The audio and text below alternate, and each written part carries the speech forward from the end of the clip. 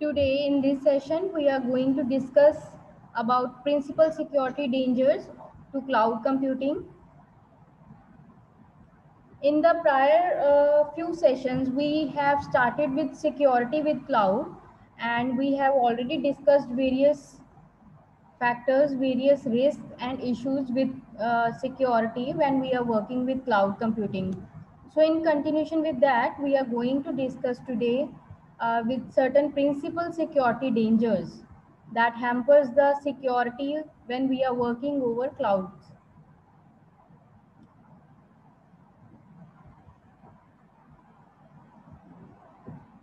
So there are various factors, various principal security dangers that impact the performance and affect the security, overall security over cloud computing. So first one we are having is virtualization and multi-tenancy. Second is non-standard and vulnerable APIs. Then internal security breaches, data corruption or loss, and user account and service hijacking. So all these factors impact the service models, various service models that we are having. Either we are working with uh, software as a service or platform as a service or infrastructure as a service. Any service model that we are following, they can impact the security over any service model.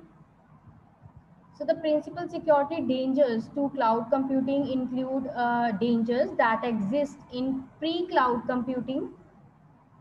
Cloud computing heightens the risk. It actually increases the risk in certain dangers, uh, such as uh, with cloud corruptions. Data may be corrupted over the cloud and it seems to be unsafe. And then while introducing some new risk with the upcoming technologies that are virtualization and multi-tenancy that we are implementing over cloud computing for resource sharing, for platform sharing.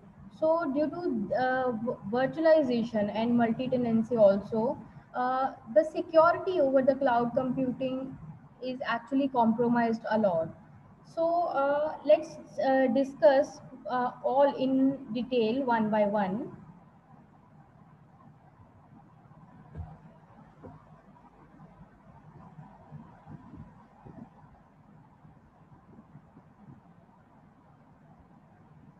So when we are talking about virtualization and multi-tenancy, undoubtedly they offer, basically over the cloud, they offers the advantage of economies of scale.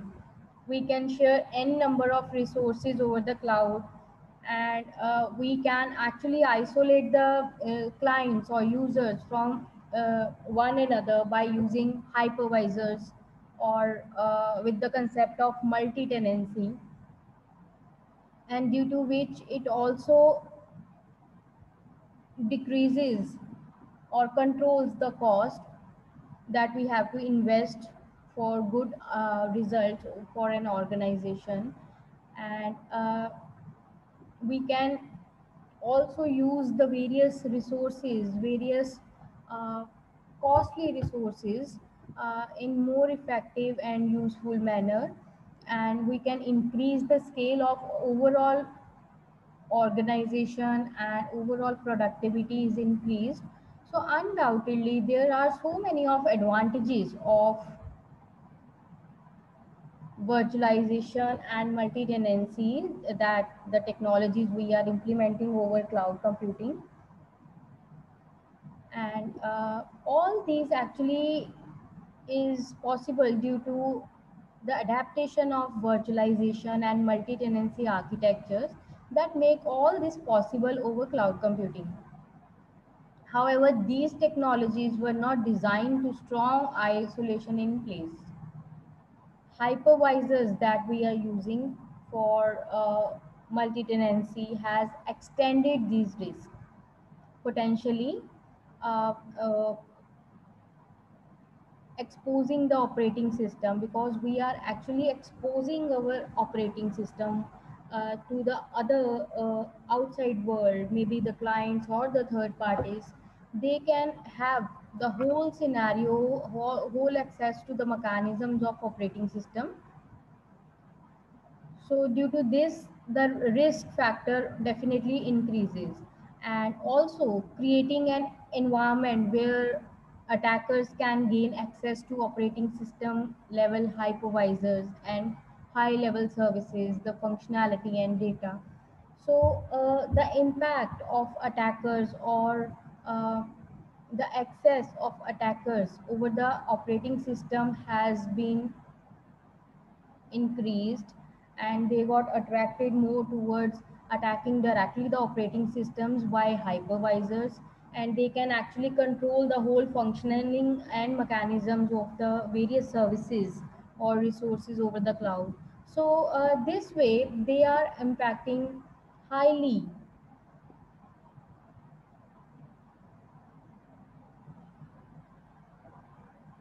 So how we can reduce this impact, how we can reduce the impact with virtualization and multi-tenancy. So we can consider, let's say, we can implement operating system security best practice, such as patch management, that can be performed or adopted while it comes to the management of virtualization and multi-tenancy scenarios. And apart from this, we can implement application system security. Best practice can be AAA. AAA as in we can provide the authentications, authorizations, and auditing. Firstly, we have to check whether the clients who are accessing the operating system are the genuine ones. So we can check their passwords or the other credentials for that. And then we can check for authorizations, as in whether they are allowed to have the access, whether they are having the access for that particular service or operating system or resources. So for that, we can have a check for authorizations, and then we can audit them. We can have track of what services are being used for how long, and we can log their actions, so for future tracking as well. So this way we can also provide the auditing. So it is considered as AAA practice, by which we can improve the security even in the scenarios of virtualization and multi-tenancies.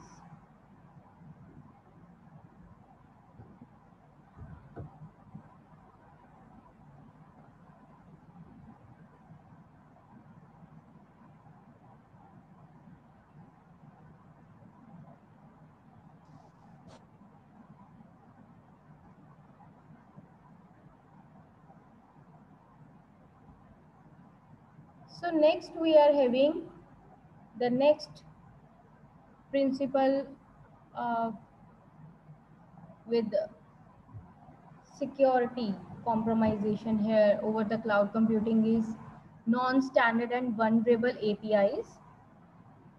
So when we are talking about application programming interfaces, APIs are the software interfaces that cloud provider offers, that allows the customers to have the access into their services. So they are actually the bridge interface through which the cloud services and the users or clients, they actually interact with each other.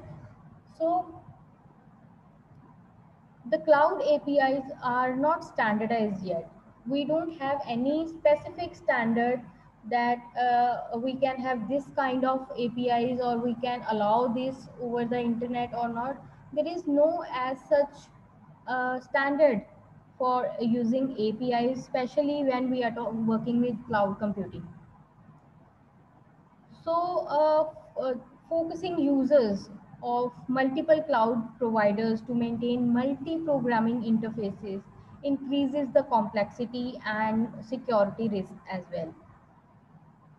So, since an API offers access to internals of a system. A weak API exposes consumers to variety of security issues encompasses at a operational exposure of the compromised API functionality.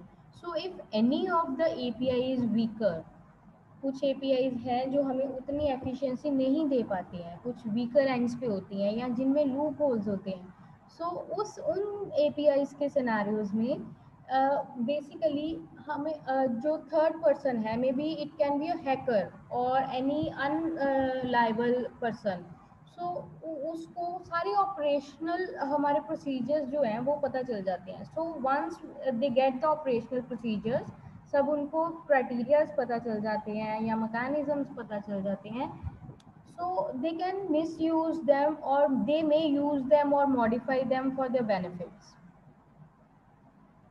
So the operational exposure should not be there, but because there is lack in standardization, there are weaker APIs that are actually executing, actually adapted over cloud computing. So this way, it actually increases the risk, it actually increases or hampers the security, and the only reason here behind is the non-standardizations and the vulnerable APIs that we are executing or adopting over cloud.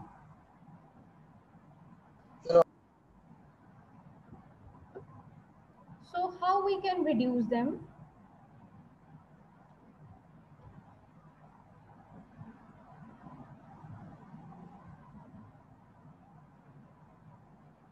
So when we are planning to reduce the risk of non-standard and vulnerable APIs, we may consider the few things, as in we may implement API security by best practices such as requiring AAA again. So we can have AAA practice of authentication, authorization and auditing. Then apart from this, we can review the cloud provider's security model, that what kind of mechanisms they are adopting, what models they are adopting, and we can have a check for that. And especially when we can check what kind of cloud security models are being used, especially for APIs, and including any API trusted chain. So we can have a check for that, and we can review, we can modify those mechanisms just to ensure that our API is no longer vulnerable, it is no longer weaker entity that is exposing the operational criteria to the third person. So we should be ensured for that. So this way we can reduce the risk of non-standard and vulnerable APIs.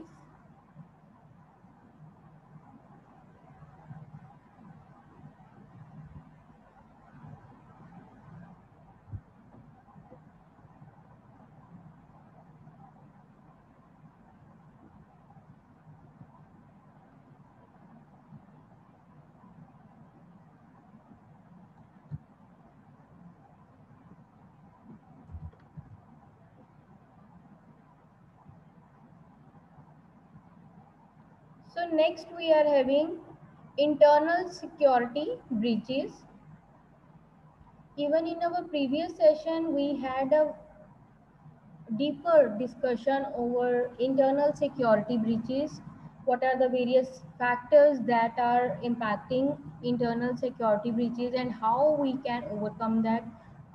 In quite deeper criteria, we have already had a session for this whole internal security breaches, and it is actually the principal factor for compromising the security when we are working over cloud computing. So the IT industry has well documented that over 70% of security violations are internal. So this threat is amplified in cloud computing as both IT providers and the consumers are under a single management domain. So the cloud providers have to manage the consumers as well as all the mechanisms that are managing and tracking for resource management, for monitoring and billing. So for all these criteria, for the satisfaction of all these technologies, we have to provide a huge management domain under this. So there is also a threat which increases for internal security breaches. If another customer is breached by the cloud provider, you don't have to know the details of the information lost. However, you have a right to know the type of breach and what has been done to stop this type of breach from being repeated. Another customer's breach may offer insight into potential hole in the cloud services.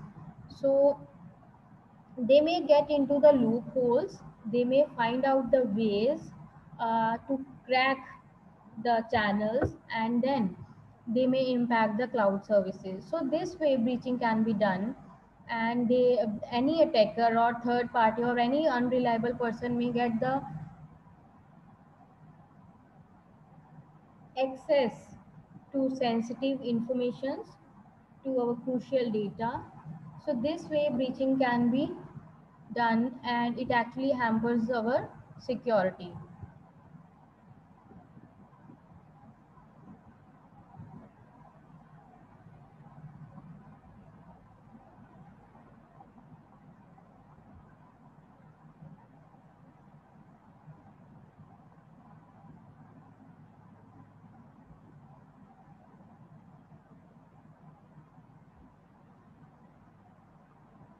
So how we can reduce these risks of internal security breaching?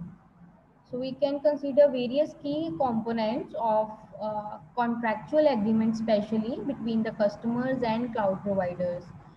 We also had a session for legal agreements and contracts that are being done over cloud computing, and that should be performed priorly before getting the services. So just to be clear and transparent that what services are being offered, and it is a mutual agreement between the clients and the providers, service providers. So they both comes over common grounds that these are the services being provided at this cost and for this long, and also for from customers perspective or customers side. So they agreeing that they will be not cheating the services, they will not be affecting the security, and it's a mutual agreement or contractual agreement, service agreement between both the parties. So by adopting these agreements and contracts, we can reduce the risk of internal security breaches. And transparency in information and internal management practices is being done, and it is quite transparent, and both the parties are clear about all the policies and terms and conditions, do's and don'ts that we have to follow while we are getting the services from the cloud. And also the one can understand the human resource requirement, that what actually one needs and for how long and how they are going to provide all these services. These all been criteria, and it is being cleared while we are having the contractual agreements. So also we can have a clear level of explanation and notification of a breach. If there is any security breach in longer term that has happened, immediately both the parties will be informed, they will be notified just to take the precautionary measures and get alert. So this is one way. And also ensuring that contractually you are in the loop if an internal breach occurs with the cloud provider. So with your data or another customer, so if any of the breaching, security breach or internal breach occurs, so cloud provider may ask you, if you are going to cheat as a customer, you are misusing the resources, or you are uh, providing access to the third parties. So third parties can use your account, and then they will get the sensitive access, but you will be in trouble as a customer because the account which has been hijacked was yours. So this way they can have the contractual agreements, and both the parties agree over same grounds, and they take the responsibility that no cheating or no breaching will be done from their level intentionally. So by adopting these measures, these criteria, one can be uh, prohibiting the internal security breaches.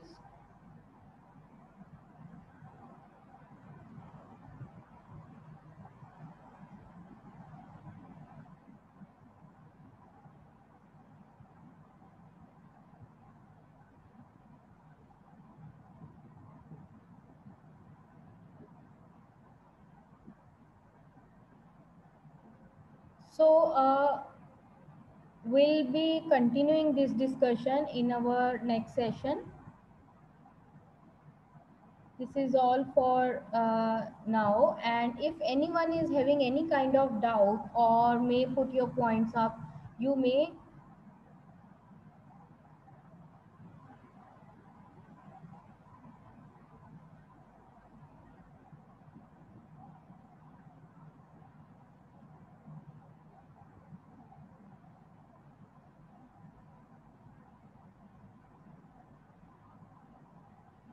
So if anyone is having any kind of doubt, may ask the queries here, and we are going to continue with the session with same topic in our upcoming session, that is at 10:30.